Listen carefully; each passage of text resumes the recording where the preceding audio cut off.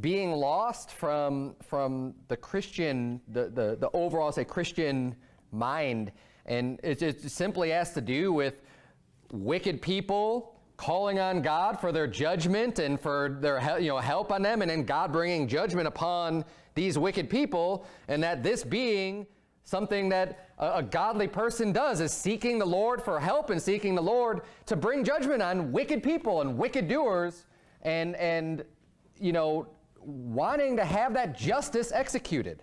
I don't know why this is such a problem these days. People will take what I'm saying and say like, oh, that's so unchristian and what a bad attitude, and they just don't know their Bible very well at all. This is something that was very commonplace and very well understood, because it's something that's just, you don't even have to believe in God to have the sense of justice and judgment.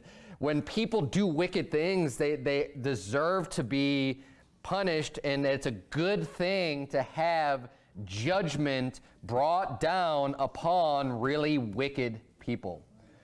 But people have gotten so soft lately. It's kind of like they've taken this real bad extreme of having this snowflake soft attitude towards just everything. Now look, I know we're all sinners, and that is a fact. Of course that is. But be careful with taking anything just way off into some extreme that is not biblical. We see so much scripture about judgment and God judging and this being a positive thing. It's a good thing. Hey, when you're being persecuted, and you know what? I think part of the reason is because people have stopped living a Christian life. They believe in God and they give lip service to God. And they say how great Christians they are, but because they're not really in the Word, because they don't even know what these scriptures say, they don't even know what the Bible teaches, they're not living their life according to the Bible, so they're not experiencing any of the persecution.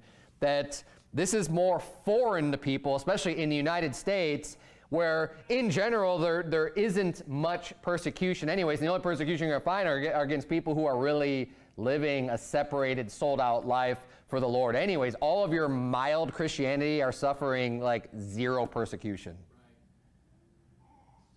Right. And when that's the case,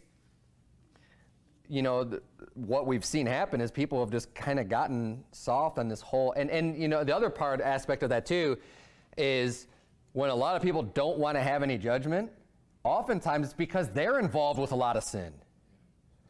And that's understandable too. Look, when I was living a completely worldly life as a saved person, I didn't want to bring up anything about the Bible because I wasn't listening to it. I wasn't following it. So who am I to say anything, right? I mean, you don't want to be a hypocrite.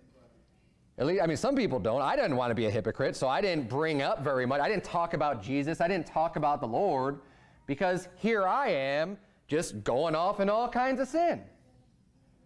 And what you're going to find is then when people hear that judgment, you could respond a few different ways. You could either hear it and go, look at yourself and go like, oh man, you know what I need? That's right.